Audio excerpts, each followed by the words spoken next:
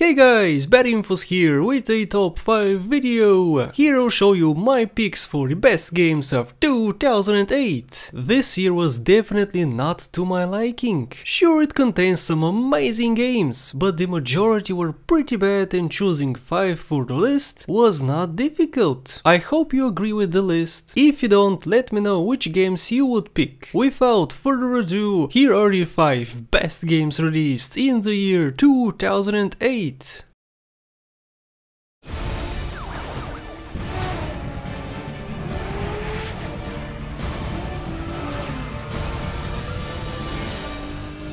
Need for Speed Undercover. For the longest time I have been a huge fan of Need for Speed. From the first game from 1994 to Carbon from 2006, I had almost no complaints. Every game added something new and was fun to play. Then came Undercover, and this is the moment the NFS franchise went downhill. Don't get me wrong, Undercover is great, but lots of the changes were worse, and from this point mostly bad decisions were followed. Undercover decided to add the cinematic storyline in the game. Gone were the picturesque showcases with dialogues from before. Honestly, I welcomed the change. It was interesting watching real people talk about real cars. The story, however, was cringy to say the least. As the title suggests, you are an undercover cop whose job is to take down a few street racers. It sounds like a great idea, but soon you realize that it's nothing more than a poorly made and cheesy story. I guess I should not expect much from a racing game, but it definitely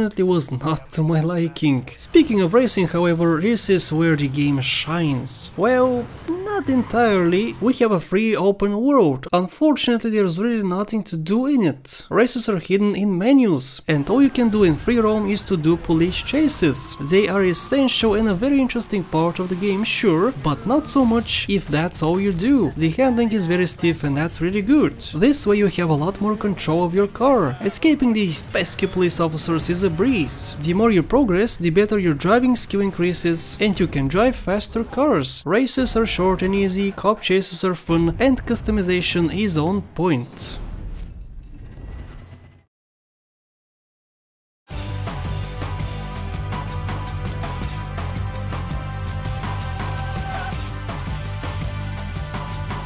Race Driver Grit. I have been a fan of racing games way before I got my first PC in 2002. I've played what feels like 50 before I played Grit. I have always done it in the same way though, using a keyboard with a camera angle behind the car. It was my go-to setup for every single racer. Then came Grit and all that changed. This was the first game which made me want to play in first-person mode with the in-car view. It's the first and I'm pretty sure the last time I did it in a racing game. The interiors are gorgeous with lots of detail thrown in. The driving physics are spectacular. Drifting around corners feels real and responsive. Cars take damage if you crash into a wall, and after a heavy crash you are no longer able to race. Well, unless you use flashbacks. Yep, we have them here. I'm actually strongly against them when racing. However, in Grit, I am actually not. I don't know what's wrong with this game. It just makes me get out of my comfort zone and like certain things which I simply despise in other racers. I mentioned some of them already, like the in-car view and the flashbacks, but what else? Most importantly, the real-life tracks. I find racing games with closed-off real-life equivalent tracks with cheering crowds on the side extremely boring.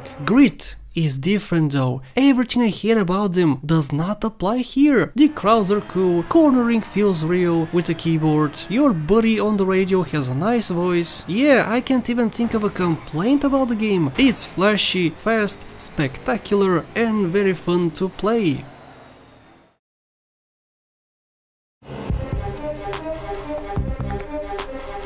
Here, pass me that.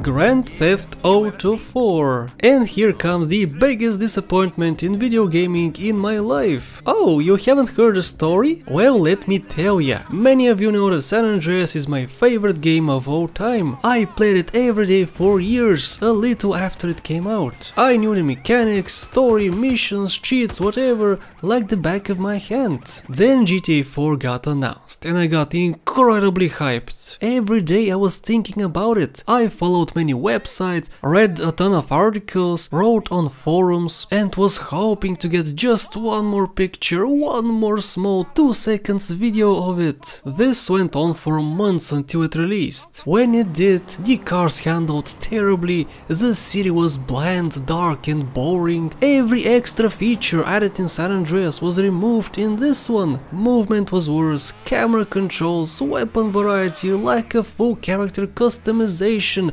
decent cheats. Should I go on? It felt like a huge slap to the face after following the development for months. The only reason why it's on the list is because it has one of the best stories ever told in a video game. You play as Niko Bellic, a relatable Slav who seeks revenge. The characters he comes into contact with are very fun to converse with. The events that happen are also very interesting. If they slapped this story on any other engine, city, physics or whatever, it would be the best game ever made. Not to mention the thousands of bugs with the PC version where it crashes for no reason, needing to create multiple accounts in order to save your progress, malicious DRM slapped in there for good measure, save games getting corrupt, constant frame drops. Yeah, the game is a mess, and if I can be honest for just a second, don't play it. Seriously, if you're a PC gamer, do not play it. It's not worth all the trouble just for an amazing story. I'm personally very conflicted if I even should place it here, but I think it deserves a spot. A game with so much personality and character I would remember 20 years from now definitely should be in the top 5 list. I'll have reached the goal I'm dreaming of.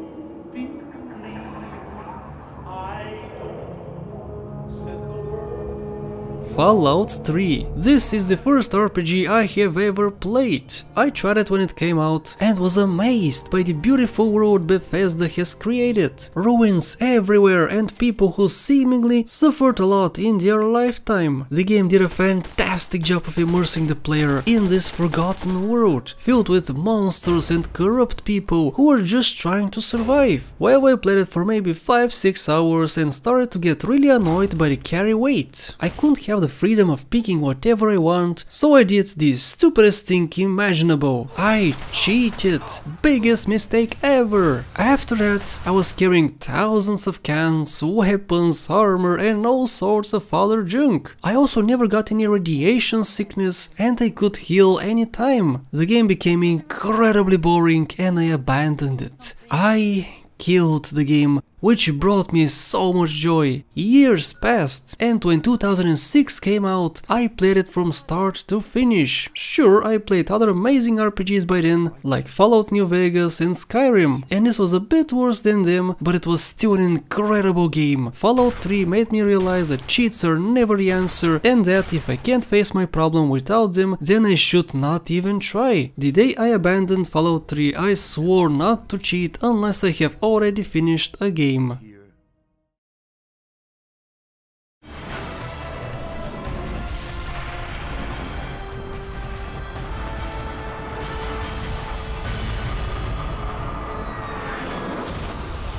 Crysis Warhead. I don't care what you say, I know this is an expansion which has the same story, characters and engine as Crysis. This expansion is way better than every actual game I mentioned so far. In fact, you know what?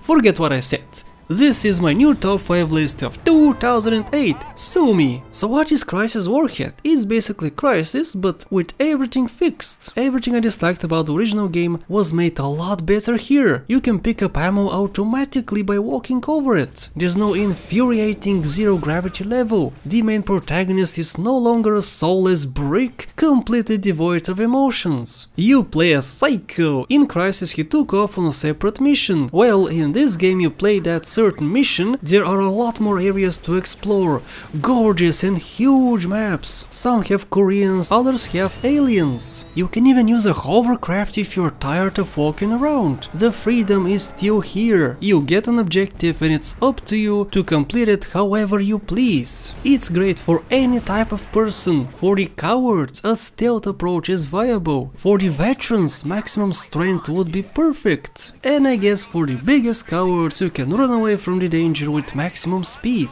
Personally, I like mixing all playstyles, well, except when I play on Delta difficulty, where staying cloaked all the time is pretty much mandatory. The cutscenes are better this time around, and that's partly because Psycho is actually an interesting character. Some cutscenes make no sense though, like this one where Psycho doesn't put on his helmet, or when he stays there contemplating life for what feels like 3 minutes. Overall, Crysis and Crysis Warhead are a definite must to play, no matter if you're into FPS or not. You can avoid all the danger if shooting is not your thing. And that's it from me, guys. Those are my favorite games released in the year 2008. If you wanna see my favorite ones in any other year, then click on the screen or check the description. Subscribe to my channel for more lists and other gaming videos. Thanks for watching, and I'll see you in the next one.